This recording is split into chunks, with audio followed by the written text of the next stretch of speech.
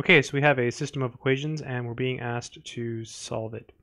It looks like substitution might be the way to go because up here we have a quadratic and here we have a linear function. So it might be easy to solve for one of the variables down here and plug it into the top equation. I think the easiest variable to solve for is x down here. So we can just add 8 to both sides. So if I do plus 8 plus 8, we end up with x equals 8 minus 3y. And then we can take this x and we can plug it into the first equation. So let's go ahead and do that. So if we do that, we get y squared equals, and then now we will replace x with 8 minus 3y, and that whole thing is squared, and minus 64. So we have y squared equals, so let's go ahead and multiply this out. Let's just write it twice. 8 minus 3y times 8 minus 3y, and then minus 64.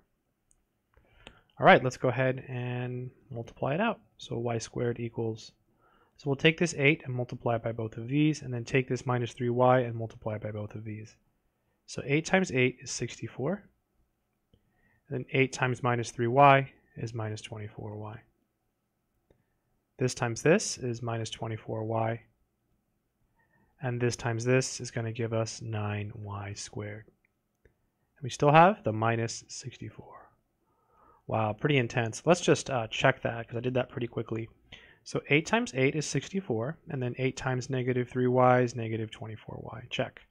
The middle ones give you negative 24y, and then negative 3y times negative 3y, that's going to be a positive 9y squared, and we still have the minus 64. Oh look, the 64's cancel. Very, very nice. Very nice. So we have y squared equals negative 48y plus 9y squared. I guess we can set it equal to 0, so we can subtract y squared.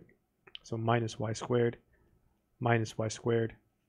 That leaves us with 8y squared minus 48y, and that's equal to 0. So it looks like we can pull something out here. I think we can pull out an 8y. And then it looks like we'll need a y here, minus 6, right? Because 6 times 8y is 48y. This gives us two possible answers. It gives us y equals 0 and y equals 6.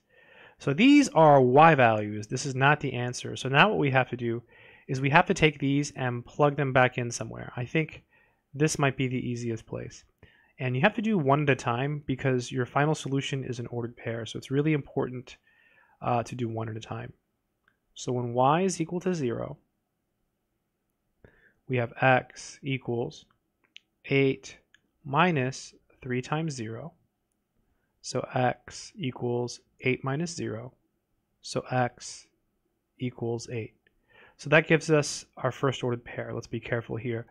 X is 8 and y is 0. So really key. So 8 comma 0. And the next one is when y is 6. So when y is equal to 6, same thing, just plug it in here.